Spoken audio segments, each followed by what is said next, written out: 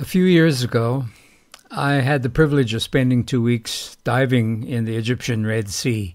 Unlike most of my diving trips, this one was recreational.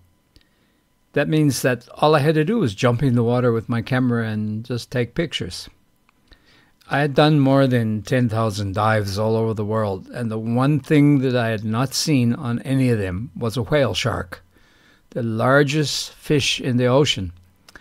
I was not expecting to see one on this trip either, because it seemed like I was doomed to miss it.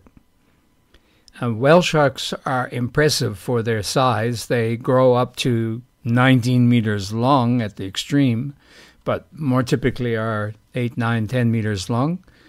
But either of those size ranges is freakishly big if you're in the water with it.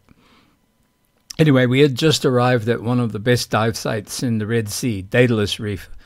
It's a 400-meter long and 100-meter wide kind of standalone reef that's about 90 kilometers out from Marsa Alam in the southern Egyptian Red Sea. Someone who was up on top of the cabin looking around with binos shouted, "Whale shark!"